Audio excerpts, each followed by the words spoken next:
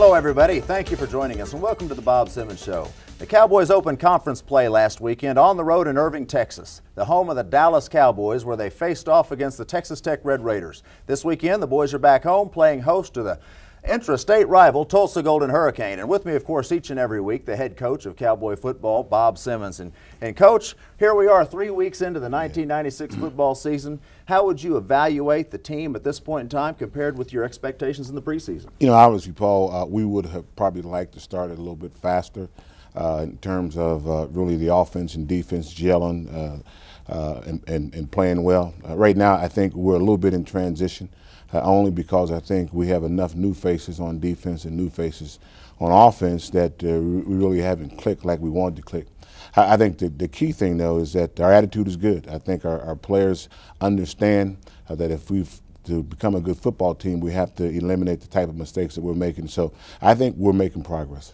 Last year, the team did get off to a kind of a slow start. Actually, I guess the first half of the Wyoming game might have been a low spot, and then they seemed to turn it around and really came on strong the last 5 or 6 games of the year. Was there a key or a spark that happened last year? Well, I think one thing that really happened last year is that towards the end of the year that the players really start playing for one another.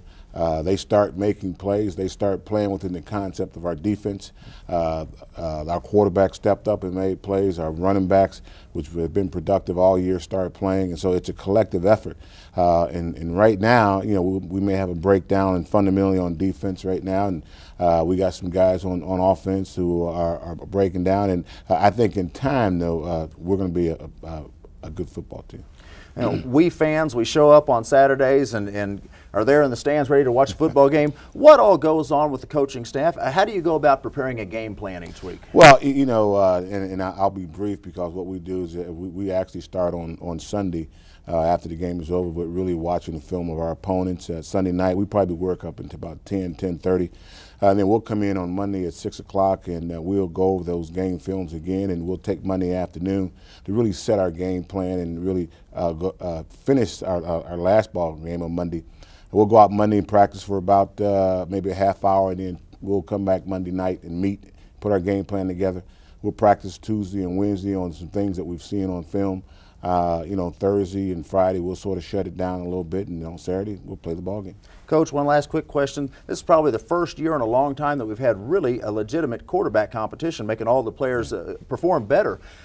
Which of the quarterbacks does the game plan change? For instance, in week 1 we had Tony Jones in the ball game, but he went out in the 3rd or 4th quarter with a knee injury, and then Haluka comes in. Does the game plan change depending on which quarterback we have in? No. Our system is really suited for all our quarterbacks. Obviously, you know, Tony may run the option a little bit better than Chris, but for Chris to play in our offense, he has to run the option. But nothing changes for the quarterbacks that we have. Well, we'll be back to take a look at the highlights. Oklahoma State versus the Texas Tech Red Raiders right after this timeout.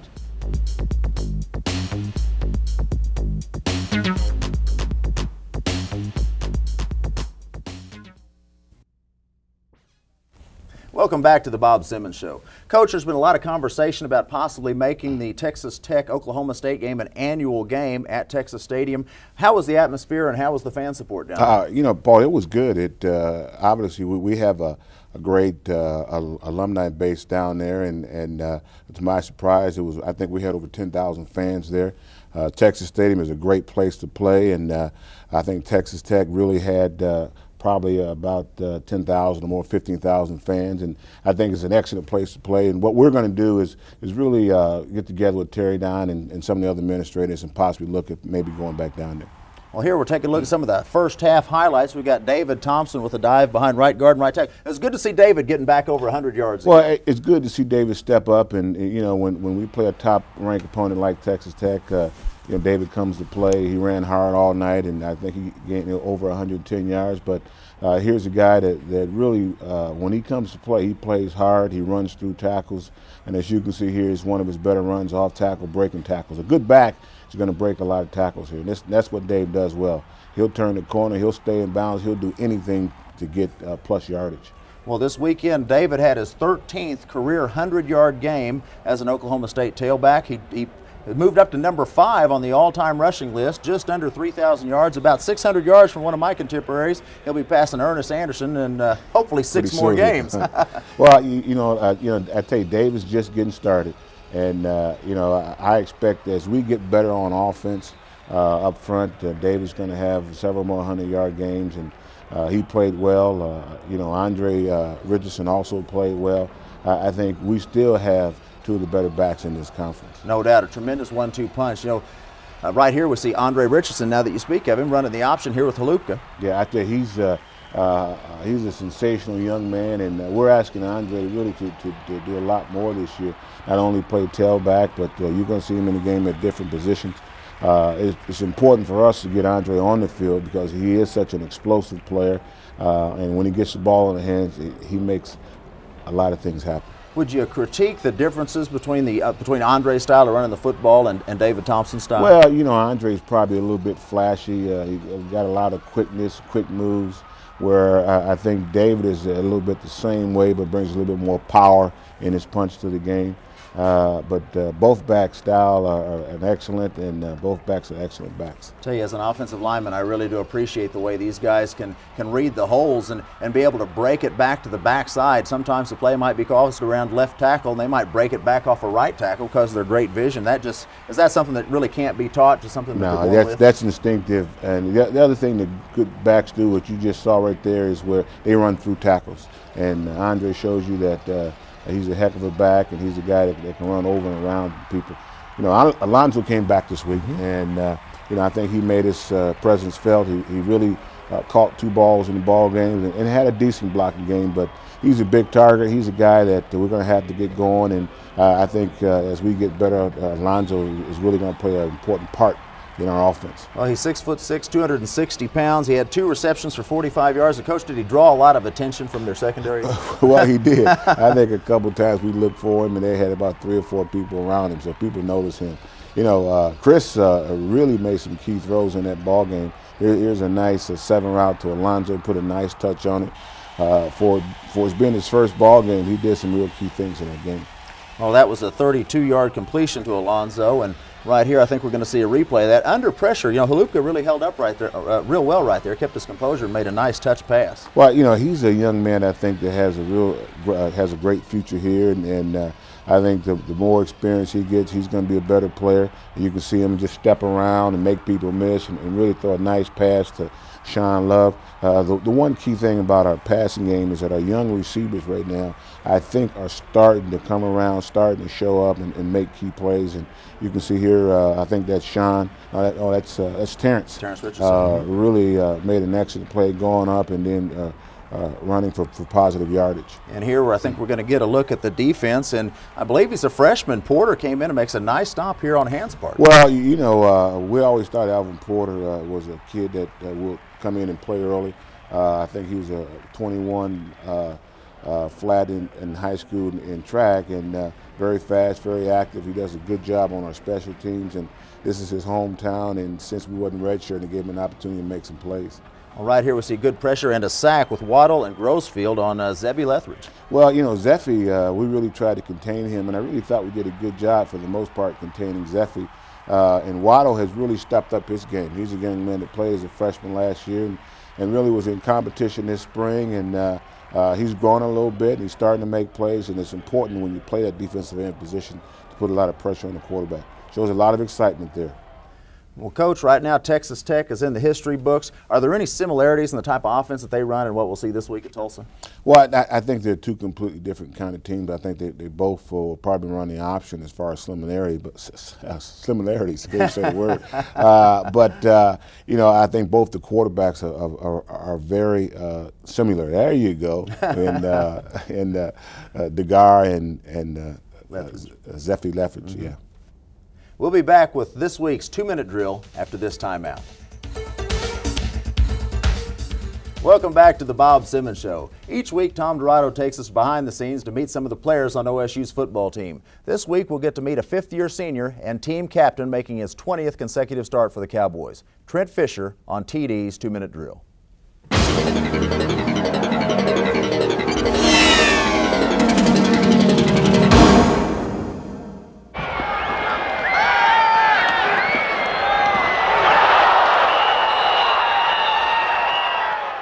I wasn't really widely recruited out of high school. I think Oklahoma State was really the only school that was really interested in me as a player, as a person. And when I came here, I felt very confident in them, believing in my talents and believing in me.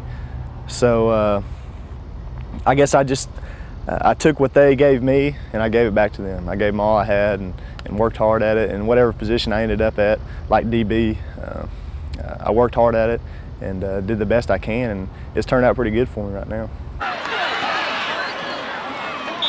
I got shuffled around a lot when I came in, and I wasn't really sure if I was going to be able to play or not here. I was kind of undersized and maybe not as strong as the other guys and the other DBs, but I'll tell you what, I worked hard, and good things happen if you work hard, stay in school, do your things right, and good things will happen to you. So that's kind of what's happened to me. I think I've put in a lot of work and a lot of hard work, and Oklahoma State's rewarded me with a lot of opportunities. The coaches here, the tradition, when I was coming out of high school was good, and they were really the only school that wanted me anyway. And I kind of developed into an OSU fan after the 80s when Barry Sanders and Thurman Thomas and Mike Gundy and those guys were here. I kind of started to like OSU, and I like what OSU stood for, and made a decision to come here and play football for Oklahoma State. The Big 12 is coming about, and we're the first team to go into the Big 12 and try to make an impact in the Big 12. And we're doing the best we can, you know, and if things don't always work out like you want them to, but I tell you what, Coach Simmons and his staff and the players that he's brought in here really believe into what he's saying and believe in OSU. And I think when people believe into something and people really dedicate their life and their efforts to make something happen, I think good things will happen. I was really thrilled and honored that my teammates selected me as captain of this football team. I've been through a lot up here, and I've stuck it out through the hard times. This is my 5th year here, and it really means a lot to me to know that my teammates respect me as a player and as a person to elect me captain. That's a big honor for someone, and like David too, that's a big honor for him and me. And now we have to go out and show leadership for this team and push this team above and beyond what it's capable of doing. I'm going to go out and do the best I can. I've got a business degree right now, and I'm working on that. I've got like 12 hours left after this semester, so hopefully something in the business world or something. And if things don't work out, I guess I'll just be a bass fisherman. You know, Paul, Trent is probably the few of the 5th-year seniors that we have, and he's done an excellent job. He's been a stabilizing force in that defense, and so much so that, as he said, he got elected captain this year by the defensive unit, which really is an honor for him. Well, I remember when Trent was a quarterback at Putnam City North. It's been fun watching him mature and progress as a player here at Oklahoma State. Well, Coach, here we are. The Big 12 Conference is in full swing. We're into our 3rd week of the conference, and Nebraska has the week off, but we do have some pretty heavy-duty matchups this week. First of all, I know that Colorado, well, of course, the most important game, that's right, Oklahoma State playing host to Tulsa, and of course, that's going to be huge. Cincinnati at Kansas State, and a game I'm looking forward to watching before we head down to Stillwater is the Colorado-Michigan game. Coach, what's your slant on that? That's going to be an exciting ball game. Michigan is a team that's really changed. Les Miles is on my staff. He's already bet that Michigan's going to win. 2 guys on the staff bet that Colorado's going to win. I can't tell you which team is that. Well, Colorado scores a lot of points, but they gave up a lot this last weekend. We got interstate rivalry here. Iowa State at Iowa, and Memphis will be playing at Missouri. And Missouri had a pretty good first half against A&M a couple of weeks ago. And we got A&M at Southwest Louisiana, and an interesting game, which you didn't think was going to be an interesting game. Kansas at TCU, and TCU played really well last week. I tell you, it will be because TCU went into Kansas last year, and Kansas beat them pretty good. Now Kansas is going into TCU. TCU just come off of a big victory at Oklahoma, so that's going to be an interesting ball game. And TCU no doubt has their confidence flowing after going to Norman, Oklahoma and coming away with a win. Well, we'll be back to take a look at the next week's matchup, Oklahoma State versus the Tulsa Golden Hurricane, right after this timeout. Welcome back to the Bob Simmons Show.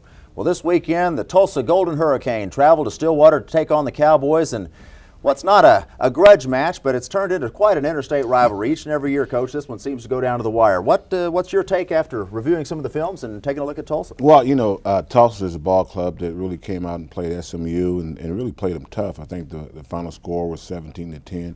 I think both defenses actually really played well.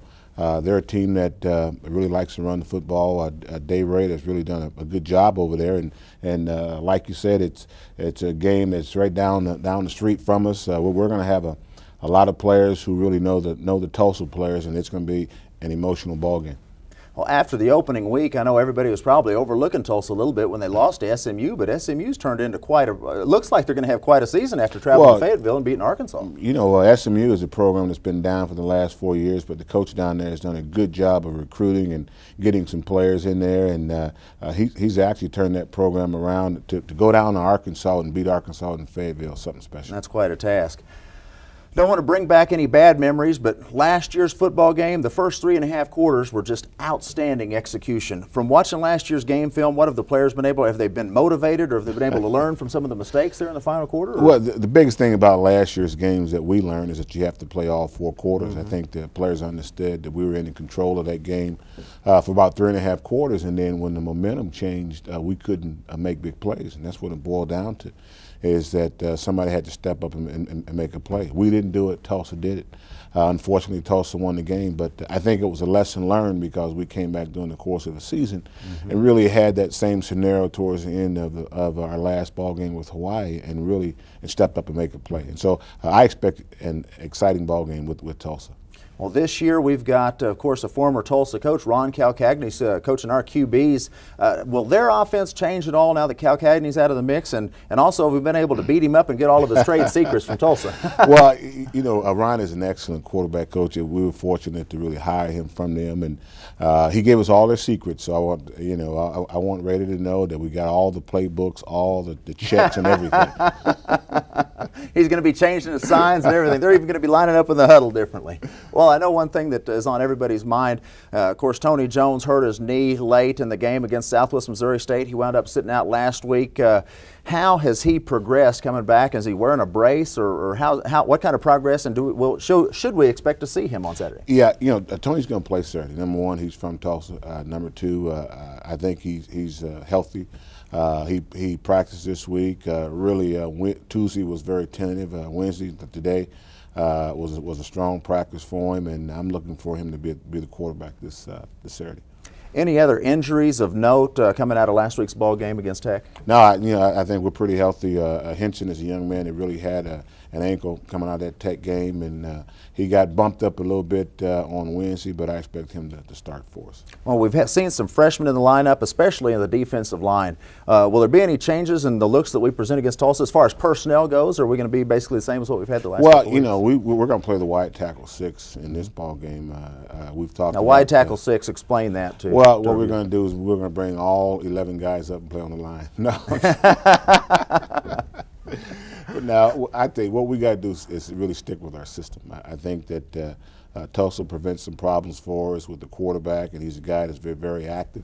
And so we have to be aware of which quarterback's in the ballgame, DeGar versus Fitzgerald, because I think they're 2 different styles of quarterbacks. They got some good backs back there.